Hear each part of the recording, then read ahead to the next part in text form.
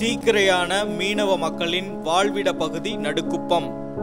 மெரினா கடற்கரையில் மாணவர்களும் இளைஞர்களும் 7 நாட்களாக நடத்திய அறவழி போராட்டத்திற்கான ஆறாத வடுக்களுள் நடுக்குப்பமும் ஒன்று.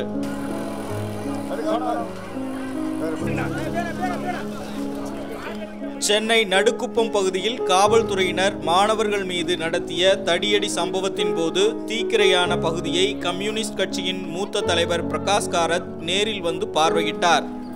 அப்போது நடுக்குப்பம் மீனவ மக்கள் தங்கள் மீது காவல்துறையினர் நடத்திய வன்முறை சம்பவங்களை விளக்கமாக எடுத்து கூறினர். I have come to Nadukuppam to see the havoc and the destruction caused by the police attack here, and even after 3 days we can see the extent of the damage done by the police. On behalf of our party, the Communist Party of India Marxist, I would like to emphasize that there has to be an independent and impartial inquiry into this police attack and the atrocities committed here on the people. Along with that, immediate steps should be taken to provide for compensation to the people who have been affected here. The fish market here has been completely destroyed, and the livelihood of many people have been affected. Houses have been damaged, vehicles have been burnt. So compensation must be provided for all these people. And lastly, in our country, the police force cannot behave like it has done here.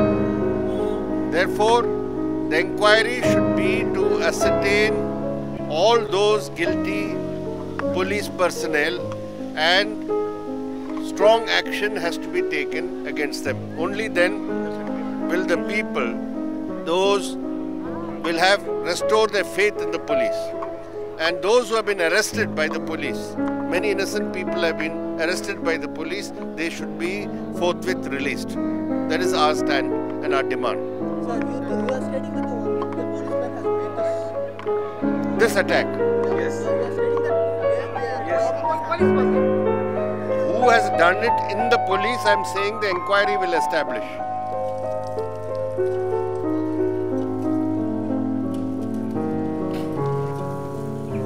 Marina கடற்கரையை ஒட்டி அமைந்துள்ள இப்பகுதியில் மாணவர்களின் போராட்டத்தை கலைக்க காவல்துறையினர் தடியடி நடத்தியதில் மீனவ மக்களின் மீன் சந்தை மற்றும் வாகனங்கள் காவல்துறையினரால் சூறையாடப்பட்டது என்று உறுதியாக கூறும் இப்பகுதி வாழ் மக்கள் மாணவர்களுக்கு பாதுகாப்பு கொடுத்ததால் மட்டுமே இச்சம்பவம் காவல்துறையினரால் நிகழ்த்தப்பட்டதாகவும் நேரில் கண்ட சாட்சிகளாக நம்மிடம் விவரித்தனர். நேம் பேஜ் கிடையாது, இதுவும் கிடையாது, எல்லாமே கோட்டு போட்டுன்னு மூஞ்ச மறைச்சின்னு கட்சி கட்டிக்கின்னு என் வீடியோவிலே வாட்ஸ்அப் எடுத்தவங்களாம் அனுப்பிச்சி வச்சுருக்கேன். அதிலே பேசுகிறாங்க போலீஸா இல்லை தீவிரவாதியான்னு கேட்குது. அந்த வீடியோ எடுத்தவங்க எனக்கு அனுப்பிச்சவங்க இந்த கார் கொளுத்துனும் போது அவங்க எடுத்து எனக்கு அனுப்பிச்சாங்க. இந்த கார் கொளுத்தும் போது அவங்களே பேசுகிறாங்க, இந்த மாதிரி இது தீவிரவாதி மாதிரி இருக்குது, இவங்கள போலீஸா இவங்க இந்த மாதிரி பண்ணுறாங்களேன்னு எல்லாம் பாஸ்போர்ட் போட்டு அவங்களே கொளுத்திட்டு எல்லாத்தையும் நாசம் பண்ணிட்டாங்க. இங்கே இஸ்லாமியர் யாருமே வரலங்க, எல்லாமே ஸ்டூடெண்ட்டு தான், இங்கே மீனவர்கள் தான், வேறு யாருமே இங்கே வெளியால் யாருமே கிடையாது. ஸ்டூடெண்ட்டு நாங்கள் ஆதரவு கொடுத்தோன்ற ஒரே காரணத்துக்கோசம் மீனவர்களை எல்லாரையும் அடித்து நாசம் பண்ணாங்க. ஒரு போலீஸுக்காரி வஞ்சர மீன் தூக்கின்னு போகிறதுக்கு என்னங்க அதிகாரம் இது? அப்போ போலீஸா இல்லை அவங்க ரவுடியா வீட்டுக்கு எடுத்துன்னு போகிறதுக்கு? லேடிஸ் எடுத்துன்னு இந்த காலேஜ் வழியை எடுத்துன்னு போகிறாங்க. என்னங்க இது நியாயம்? இது 10,000 15,000 ஒரு 3 மீனை தூக்கிட்டு எடுத்துட்டு போகிறாங்க.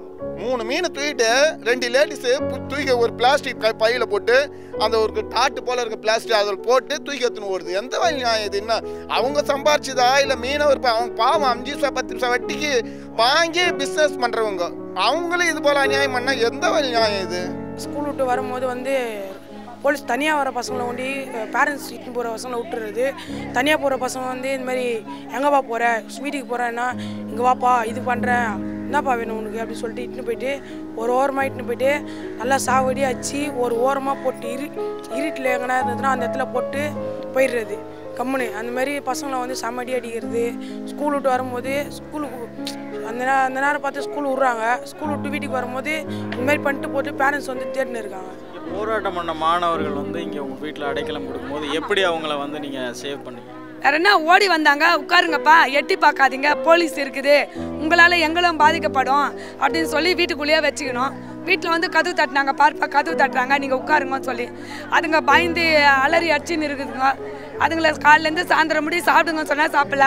ஒரு சில பிள்ளைங்களுக்கு பால் கீழே போட்டு வீட்டில் இந்த ஃப்ரிட்ஜில் இந்த பால் கீழே போட்டு 2 பிஸ்கெட் வச்சு கொடுத்து அதுங்களுக்கு சாயந்தரத்துக்கு எங்கள் பிள்ளைங்களுடைய துணியை, எங்கள் பசங்க மருமகெல்லாம் கூட வீட்டில் இருக்கிறாங்க, எங்கள் பிள்ளைங்களுடைய துணி அந்த கருப்பு சட்டைனால அடிக்கிறானுங்களே சொல்லிட்டு நான் 10 பசங்க எங்கள் வீட்டிலேருந்து நாங்கள் 10 பசங்களுக்கு சட்டை போட்டு நாங்கள் 6 மணிக்கு மேலே பொம்பளை பசங்க 2 வீலர் ஓட்டுற பொம்பளை பசங்க கூட பின்னாடி ஆம்பளை பசங்களை உட்கார வச்சு 2 பேரா நாங்கள் மவுண்ட் ரோடு அங்கே இங்கேன்னு கொண்டு போய் விட்டுட்டு வந்தோம். நாங்கள் குழந்தைங்கள போகிற பசங்க ஒன்றும் விவசாயங்க கிடையாது, அவங்கவுங்க வீட்டில் ஜல்லிக்கட்டு வச்சில்ல, அவங்கவுங்க வீட்டில் மாடு வச்சில்ல, எல்லாத்துக்காக தான் அந்த பிள்ளைங்க போராடிச்சிங்க. அதுக்காக நாங்களும் இருக்கணுன்றதுக்காக தான் அந்த பிள்ளைங்களை நாங்கள் காப்பாற்றி அனுப்பணும். டோர்கள் அது போட்டு என்ன பண்ணோம் ஏது பண்ணோம், அந்த கேப்பில் வந்து பார்த்துட்டு இருந்தேன். போலீஸ்காரங்க வந்துட்டாங்க. சரி அப்புறம் போயிட்டாங்கன்னு நினச்சி அது 2 ஆட்டோவை கீழே தள்ளினாங்க, இப்படி தள்ளினாங்க, போட்டு உடச்சாங்க. உடச்சிட்டு அதுக்கப்புறமா அவங்க அந்த பக்கம் போயிட்டாங்கன்னு சொல்லிட்டு நான் கொஞ்சம் வெளியே போனேன். திடீர்னு தப்பு ஓடுனாங்க. ஓடி வந்தோடனே செருப்பு மிஸ் ஆகி திரும்பி பார்க்கறதுக்கான பக்கத்தில் வந்தோடனே அந்த வீட்டுக்குள்ளே போனோடனே சட்டை பிடிச்சின்னு போயிட்டாங்க. இதுன்னு அந்த ரேஷன் கார்டு ஏற்ற மாதிரி ஹாஸ்பிட்டலில் போட்டு 6-7 பேர் சுற்று போட்டு அடித்தாங்க. அடிச்சுட்டு கருப்பு சட்டை வேறு போட்டுன்னு இருக்கியாடா அப்படின்னு சொல்லிட்டு கருப்பு சட்டை பிச்சு போட்டு இங்கேருந்து அந்த மெயின் ரோடு வரைக்கும் எடுத்துன்னு போனாங்க. எடுத்துன்னு போயிட்டு வேன் இருந்தது. வேனில் வந்து ஒரு லேடிஸ் தான் இருந்தாங்க, ஜென்ஸில். அந்த வேனில் போட்டு ஷூ காலில் எட்டி வச்சாங்க. வச்சுட்டு அதுக்கப்புறம் என்ன பண்ணாங்க, கீழே இறக்கி அவங்களுக்கு இந்த சிவப்பு கலர் கார் ஒன்று இருந்து தெரியுங்களா, அதில் கொண்டுட்டு போயிட்டு ஆனந்த் ஏறிட்டு அந்த அப்பார்ட்மெண்ட் இருக்கு பாருங்க, அங்கே விட்டுட்டு போடா அப்படின்னு சொல்லிட்டு வைக்கினேன்ட்டாங்க. அவ்வளோ நான் அப்படியே அங்கேயும் கூட இன்ஸ்பெக்டர் ஆழ்ந்துடுறேன்னு கேட்டேன். சார் அநியாயம் செத்து போச்சு சார், நியாயம் செத்து போச்சு சார், ஒன்றும் இல்லை அழிஞ்சு போச்சு அப்படியே காலம். ஊருக்குள்ள வந்து கல் அடிக்குது, பாட்டில் அடிக்குது, அவங்களே வந்து கண்ணீர் போக வருது, எல்லாமே அவங்களே தான் செய்தது. போட்டு அவன் போலீஸா என்னன்னே தெரியலங்க, என்ன நடந்து ஏதானு ஒன்றுமே தெரியல.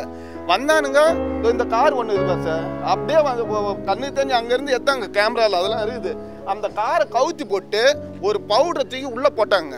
அப்படி என்ன பெட்ரோல் வந்து கேஸ் குச்சா எப்படி எரியும் அதே போல் எரியுதுங்க. அந்த கார் எரியுது. அதோட பார்த்தா இந்த கொட்டாங்களை கையில் தீப்பந்தத்தை இப்படி வச்சுன்னு, டேய் வாங்கடா இப்படி வாங்கடான்னு சொல்லிட்டு தீப்பந்தத்தை அப்படி போட்டு உங்கள் ஊரே கொளுத்த போகிறான்னு சொல்லிட்டு கையை காமிச்சு கூப்பிட்டு தீப்பந்தத்தை கொடுத்து மார்க்கெட்டே கொளுத்திட்டு வச்சுங்க. அதான் நடந்து. அதோட ஃபுல்லாக போலீஸ் தான். எந்த குடியரசுக்கும் வந்து நண்டுக்குப்பத்தில் 150 போலீஸ் இந்த இடத்துல நிற்குது. இது வரைக்கும் எந்த குடியரசு பார்த்தா 5 பேருக்கு மேலே இருக்க மாட்டாங்க. இங்கே குடியரசு என்ன பார்த்தீங்கன்னா இந்த ரோட்டில் வந்து நிற்க முடியாது சார், அவ்வளோ கூட்டம் மக்கள் ஓடும், அவ்வளோ குப்பல் ஓடும், இங்கேருந்து நடக்க முடியாது. சுற்றி 2 பக்கமும் கடைங்களா நிற்கும், 2 பக்கம் கடைங்களா நிற்கும், பொம்மை ஊஞ்சல் ராட்டணம் எல்லாம் விற்றுன்னு இருப்பாங்க. ஆனால் இந்த வருஷம் பார்த்தீங்கன்னா போலீஸை தரிச்சு வேறு யாருமே கிடையாது சார். உளவுத்துறை என்ன சார் பண்ணுது? மாணவர் மேலே இது வரைக்கும் 6-7 நாளாக போராட்டம் நடக்குது. தீவிரவாதினா நீ உளவுத்துறைன்னா இது எத்தனை பேர் பிடிச்சி அரெஸ்ட் பண்ணிடுறீங்க சொல்லுங்க? உளவுத்துறை என்னங்க பண்ணுது? ஒரு ஆள் மேலேயாவது நீங்கள் வந்து தீவிரவாதின்னு கேஸ் போட்டிக்கிறீங்களா? சொல்லுங்க பார்க்கலாம். என்னங்க இது நியாயம்? இது ஒரு மாணவர் அதாவது வந்து அவன் அறவழியில் போராடுறவனை வந்து தீவிரவாதி அந்த இதுன்னு சொல்லிட்டு பட்டம் கட்டி அவனோட வாழ்க்கையை வந்து அப்படியே மட்டம் தட்டுறீங்களா சார்? போராட்டம் முடிந்து 3 நாட்களாகியும் இன்னும் இயல்பு நிலைக்கு திரும்பாமல் அச்சத்துடனேயே நடுக்குப்பம் பகுதி மக்கள் வாழ்ந்து வருகின்றனர். சேக் பரீத், ரெட் பிக்ஸ் நியூஸ்.